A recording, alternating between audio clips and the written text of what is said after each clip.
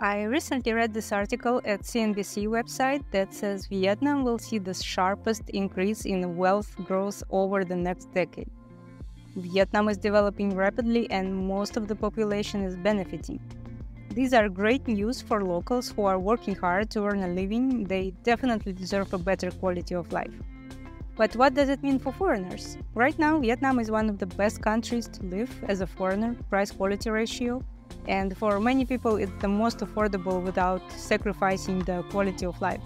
And I bet for many they actually have a much better one in a city like Danang. But as the economy grows, it must become less affordable to be here. That's just what happens in every country out there. So I would say right now is the best time to come. And let me prove this to you. I will show you prices for eating out, rent, transportation prices, things to do for fun. And you'll be surprised how many things here in Danang you can enjoy completely for free.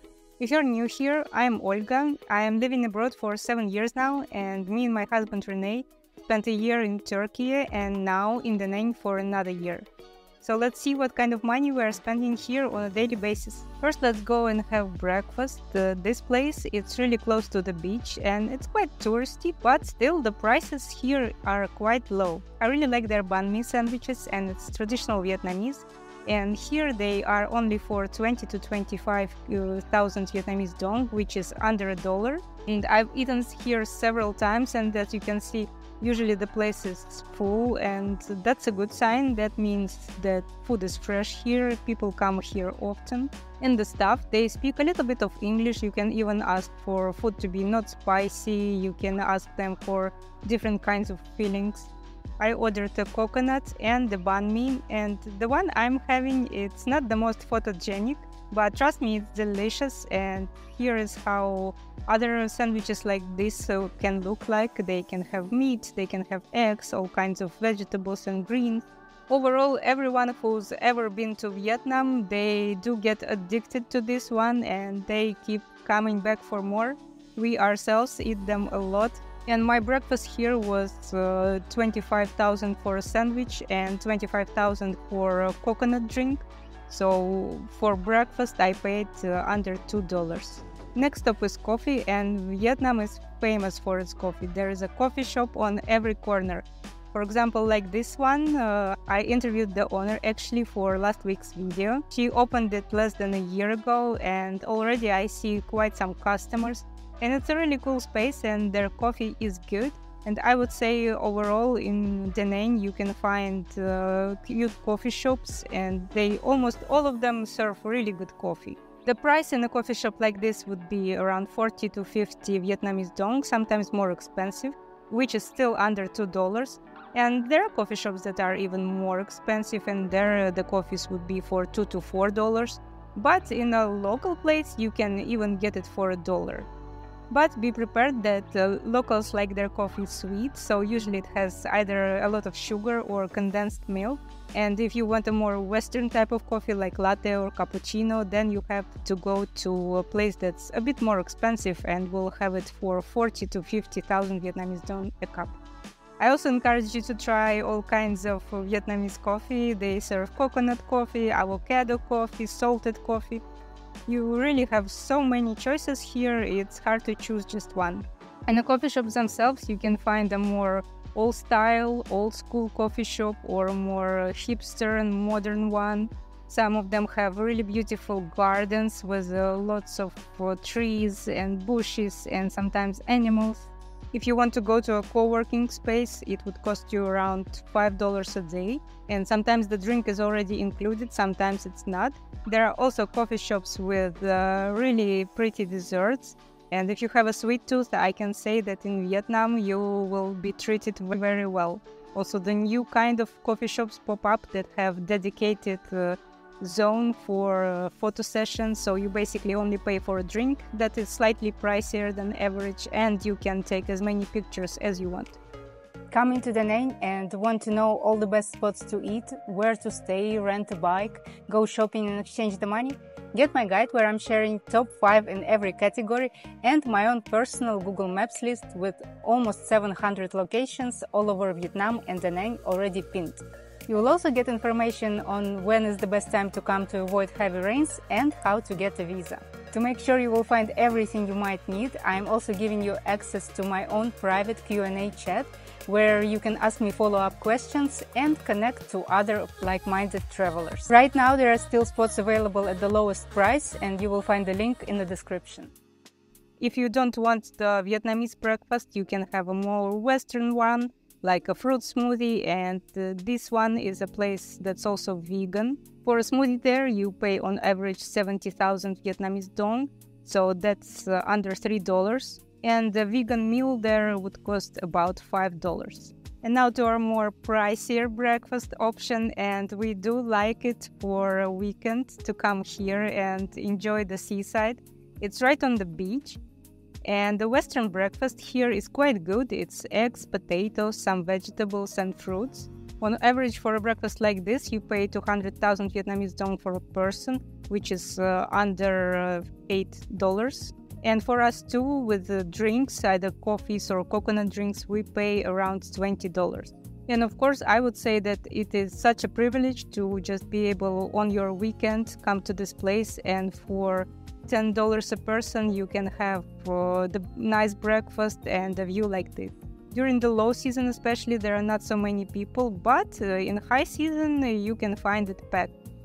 Once we were walking around with friends and looking to have lunch somewhere in the city, and we found this local place that was so full there was almost no space to sit.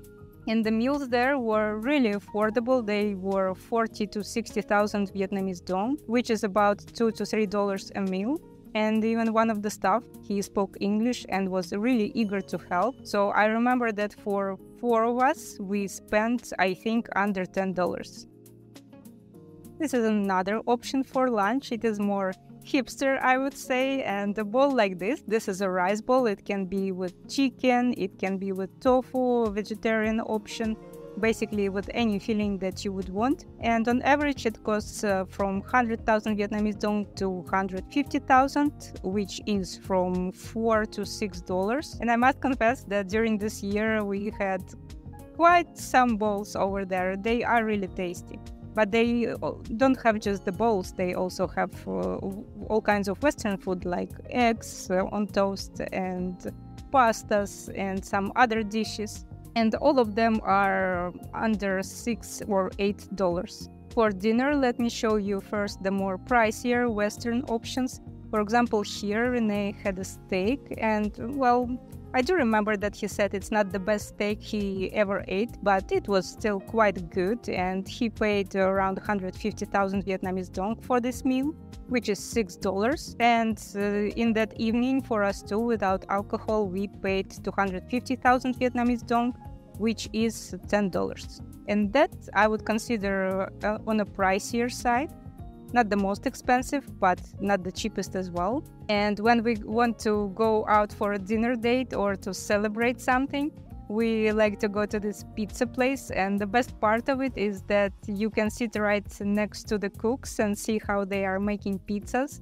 And if you want to sit by the window, they have a river view. So it's a really nice place, and their pizzas are, in our opinion, they are just the best in town, but they are on the pricier side. And for dinner without alcohol, we would pay about $20. If you want alcohol, I would say it is another $20. And when it comes to alcohol, local beers are really inexpensive. They can be $1 or $2 depending on the place.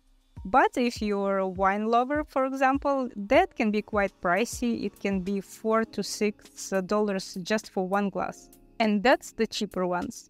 So in general, Vietnam is a beer country, not a wine country.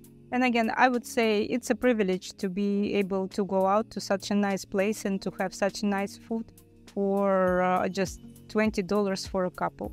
Another good option, if you want Mediterranean food, you go to Casa Restaurant. They serve Spanish and Italian food. And I also did an interview recently with the owner. He's been here with his wife for 10 years. So a dinner there, I would say, again, under $20 a couple.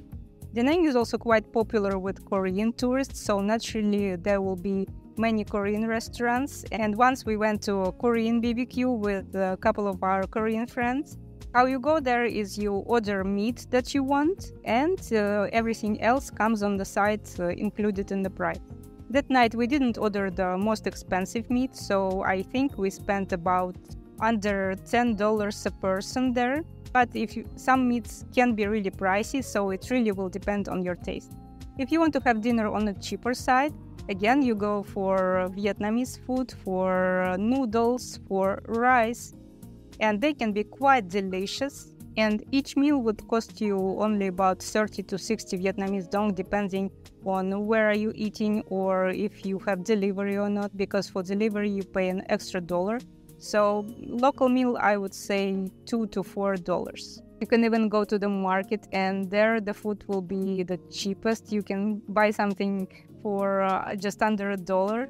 But personally, I would say sometimes hygienic standards can be much lower there, so I would be careful if you have any stomach problems.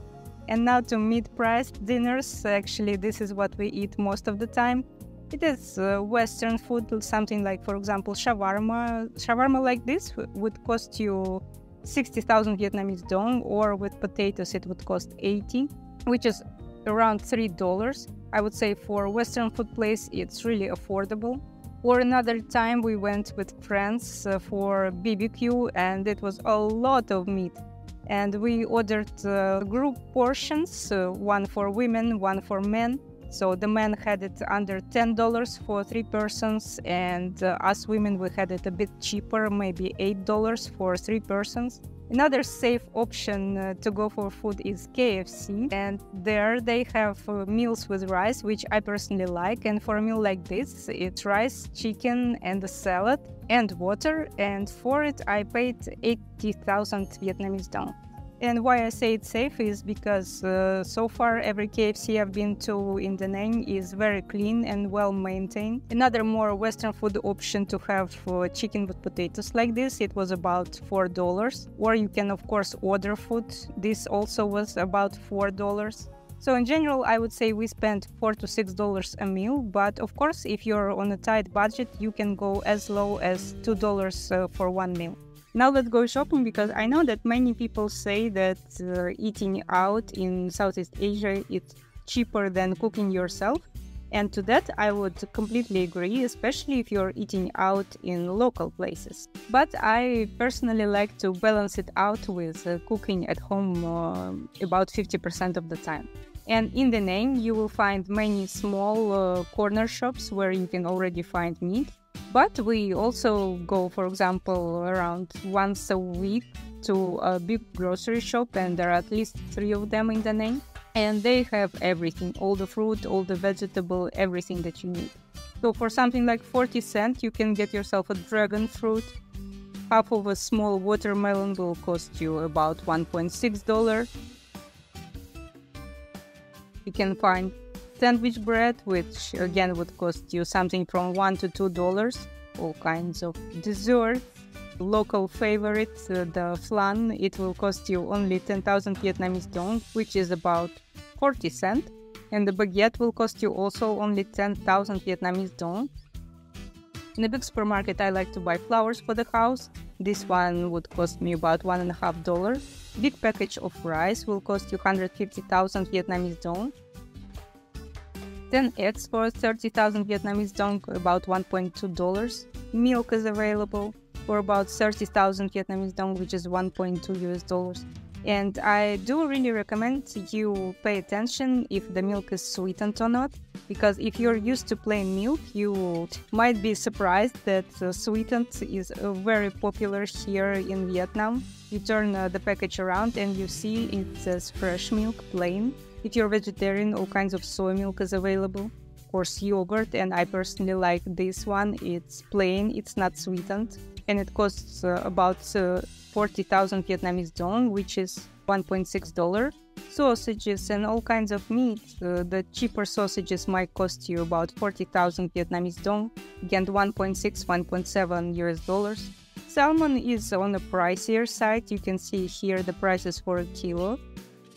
steak of this size will cost you 120,000 Vietnamese dong, about $6. One of my favorites, soy sauce is less than $1. Frozen beef also can be quite pricey here, so the cheapest option is half a kilogram for 140,000, which is a bit less than $6. If you're a fan of kimchi, it's widely available here, about $1.50 for this package. Chicken is one of the cheapest meats that you can buy.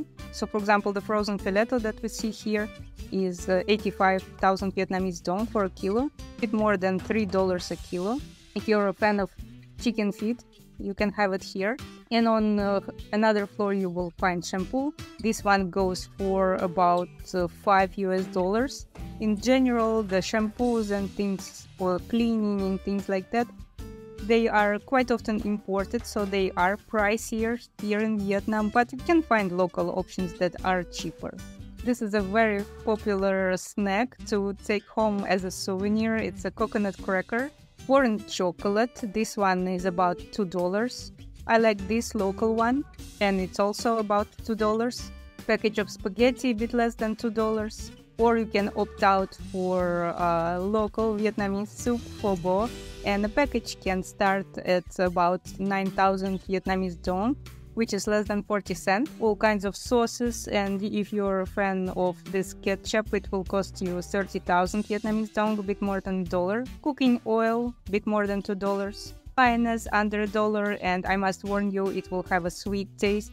This is the common thing in Vietnam. Imported teas might be pricier here, so this one is almost $3, and this English one is almost $5.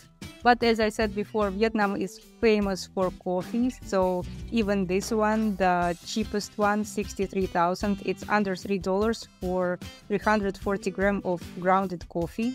It's very affordable in my opinion, and this is actually one of the things I do recommend taking with you as a souvenir. A pack of potato chips will cost you starting 10,000, 40 cents, but I like these Japanese ones and they are pricier and it's a bigger package, about $1.2. Here we see they have a special section with things you can buy as a souvenir, and you can find all kind of house appliances and gifts in this shop as well.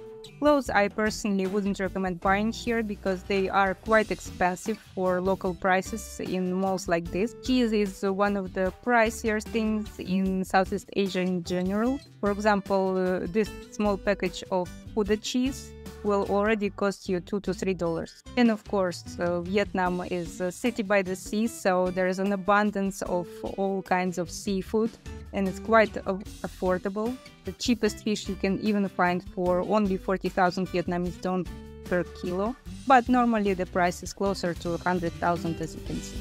So from 1.6 to about $4 a kilo. And I do recommend shopping here for house appliances if you don't want to go to the hot and humid streets, to the street market. On the street market you often also don't see the prices, and here their prices are fixed. Even a helmet you can buy here, starting at $8 a helmet.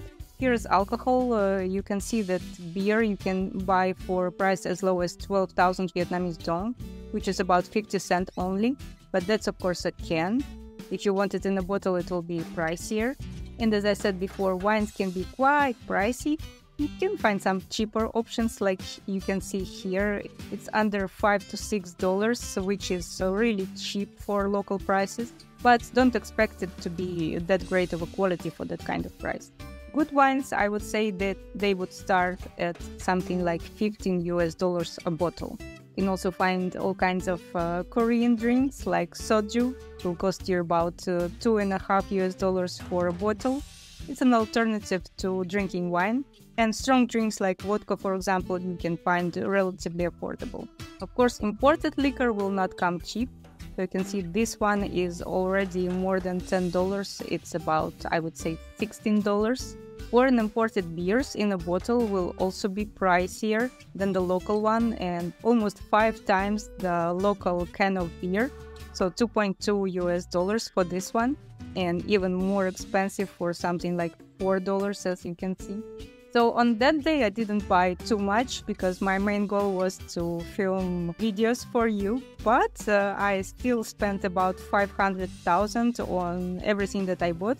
And I must say that we usually shop in corner shops, so 2-3 times a day. And for the two of us, we spent almost all the time. It's about 500,000 Vietnamese dong, which is $20. And we buy meat and fresh fruit and vegetables, noodles. So we kind of have a balance of more Western food. Also the cheeses we buy, and we do buy local foods as well, like noodles and soy sauce and local vegetables. Every time we find that we spend around that amount of money. But if we go to a big supermarket, we can spend about $1 million to $1.5 million, which is $40-50. But that would last us for about 2 weeks, with sometimes going to a local shop as well. So if you're a single person, I would expect spending about 200,000 every time, which would make it about $8. But I would say again that we do cook ourselves about 50% of the time. An alternative to going to the shop is to go to the market. But personally, I must say I'm not a market person. I'm really bad at negotiating, at haggling. And at the market, there are almost always no price. So you have to ask for it. They have to show it to you on a calculator. And then you don't know if it's a fair price or not. So basically, I am always afraid to be treated as a tourist and given the tourist prices. And I understand that not everyone on the market will treat me like that, but it's just, you never know if you'll be tricked or not. So for me, it's just easier to go to the shop and not worry about negotiating the prices. But overall, going to the market in Vietnam, I would say it's an experience on itself, and I do recommend doing it and supporting the local farmers. The supermarket can be located quite away from where we stay. So now let's take a taxi to go back home. And usually the taxi would cost us about 50 to 70,000 to get mostly anywhere in the city, which is about only $2 to $3. And a much more affordable way to go around town, especially if you're single, it's on a bike. And there are also bike taxis, and right now I am driving in one. And for most locations around town where I go, I spend only about starting maybe 15,000 Vietnamese dong to about 25, and I think 40 was the most expensive that I had, and the price depends on the distance, of course. So most of the rides are under 60 cents, and quite a common, I would spend something like $1, so up to $2 to take this bike ride. And I personally love them because this feeling of the warm wind in your face, it just gives you this feeling of freedom, and I'm constantly pinching myself when I'm on a bike like this and driving by some popular attraction like this Dragon Bridge, for example. I'm just going about my day, going from point A to point B, and I get to sightsee, I get to be in this beautiful location. I think it's really a privilege. And there's also an option, of course, to rent your own bike, and for a day it's about 120,000 Vietnamese dong for cheaper bikes, and for bigger ones, more expensive ones, it can go up to 200,000, so still it's under $8 a day.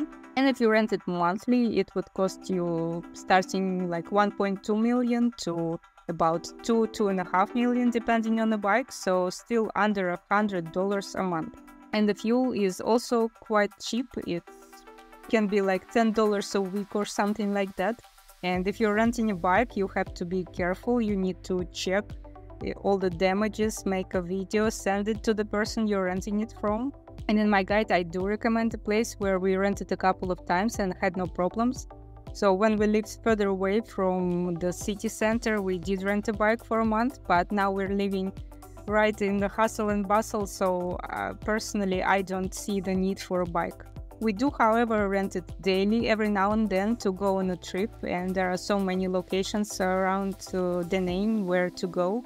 There are mountains, there are waterfalls. Basically, you can really enjoy your day, and for a price of rental than less than $10. One thing that I would mention when renting your own bike, remember that you cannot just park anywhere. You cannot just stop somewhere and you see a parking space and you park there.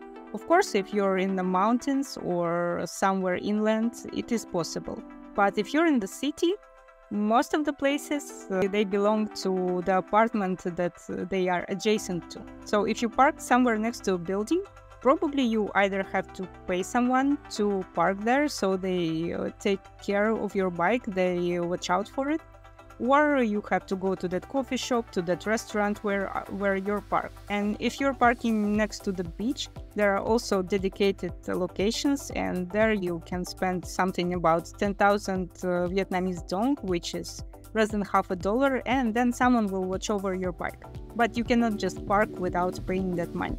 So now let's talk about another essential thing. It's hotel and apartment rent. And again, Danang is really great as it has a big variety of hotels and apartments and for a very affordable price. For example, if you're traveling on a budget, even for $10 for 250,000 Vietnamese dong, you can already rent your own room. And for the two of us to stay in a nice hotel on a high floor with a pool, we would pay something like $20, $25, maybe up to $30 a night. If you want to have a better hotel with more amenities, maybe more space, maybe on a higher floor, then you might go to $30 to $50 for two people for a night. And if you want to stay on a beach, in a high-rise hotel, there you might go to $80 to $90 to maybe $100 a night. I would say that compared, say, to Europe or even to US, this is an extremely low price for a great hotel right on the beach. If you ever wanted to stay in a beach hotel, this is your chance. Now, what about if you're staying here longer, for a month, 2-3 months? Vietnam is really good because here you can easily find an apartment to rent just for 1 month, and then you will essentially be extending month by month. And smaller apartments, the low-rise, they quite often don't have the pool and they don't have the gym, but they will be also the most affordable. The price will start at 5 to 7 million a month, which is only $200 to $300 a month. And usually it will be either a studio or a small one-bedroom, but it will have all the essentials and it would be usually clean and nice. In low season, there can be mold problems, things to watch out for. There can be quite some issues as well. I mean, we moved 6 times during the year before we found an apartment we were satisfied with, and now we're here for 6 months without moving. And during that time, we saw quite some apartments, and some of them were better than others, some of them were pricier than others. And I would say if you're looking in a 2-bedroom, then you will be paying $400 to $500 a month, plus around $100 to $150 for the bills. It will depend on how much you use the AC. And there are basically 2 seasons in Danang. One is really hot when you use the AC all the time and your bill goes up. And there is a low season where it's colder and you almost don't use the AC at all. Most of the apartments come with a washing machine, so you don't have to worry about that. It's a fully equipped kitchen. There will be this and that missing, but it's really affordable to buy things if you need them. There are quite some small things to watch out for, of course, and it does come with experience. And of course, in some low rises, there is no pool. In others, there is a pool. And if you're renting in a high rise, there will for sure will be a pool on the top, but the price of that apartment will be a bit higher. So on the low end, I will summarize, expect to pay around $350, including with the bills, US dollars, and mid-range will be $500 to $600 a month. And on the higher end, you can spend up to $1,000 if you want to live in a big complex with lots of amenities. Now let's buy a SIM card, and I personally don't recommend doing it at the airport, especially if you're gonna stay in Vietnam longer, because the SIM cards put at the airport might expire after a month, because basically they are not yours. They are not in your name. They are in some local person's name. So I just got my SIM card, and for 200,000, I think it's quite a good deal still. A year ago with a different provider, I would pay 100,000 for unlimited internet. But this year, the prices are different and there is no unlimited plan as far as I know. So we took care of all the basic things, and now let's see what we can do for fun here in Danang. And we have here one big shopping mall with a movie theater. So for example, you can go see a movie even in English, and some of the movies that are Asian are actually have English subtitles, and you will be able to see it. I asked the price for one of the movies that was in English, Miller's Girl, for $23.50, and they quoted me 70,000, which is about $3. And right next to the movie theater there are massage chairs, and we do come here often, and for only 20,000 Vietnamese dollars, less than $1, you get a 12-minute chair massage. Of course, you can go to a salon, and there for about 250 to about 500,000, depending on the salon, you will get a real massage for an hour, so it is about 10 to 20 US dollars. Let me know in the chat that comes with the guide if you need any recommendations. In the shopping mall there will be some brands that you might recognize, the Western brands, and all over Southeast Asia the Western brands are quite expensive. For example, if you want to buy clothes in a shop like this, it's a European shop, there the prices are often 50 to maybe even 100% more expensive than in Europe. But if your body size is closer to European and body measurements, if you're taller, if you're bigger, then the Western brands unfortunately will be your only option. And if you go to a local market, for example, there the clothes will be pretty cheap, but the quality will also match the price, I must say. So after 1 or 2 washes, the clothes become not so good looking anymore, unfortunately. But there is also an option to have your clothes custom made. You can go to a good tailor in nearby town of Hoi An. It's also a really beautiful town to just visit. But there you can have your clothes custom made, and they will offer you one of the available designs.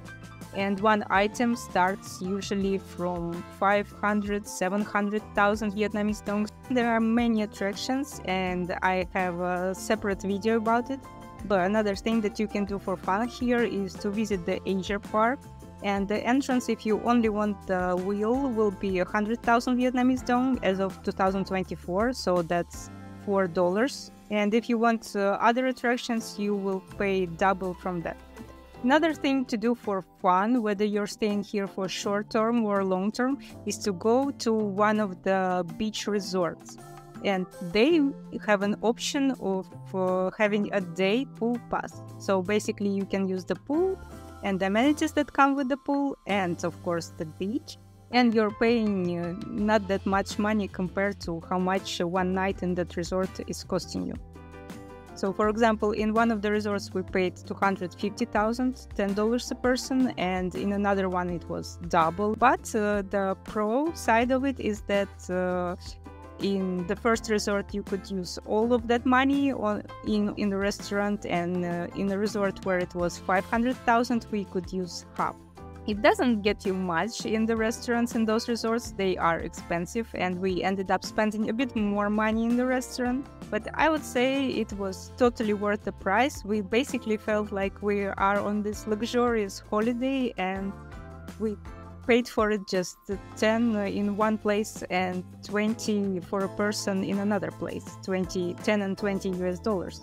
So I would say if you want to have a luxury feeling and pay not that much, this is a perfect opportunity.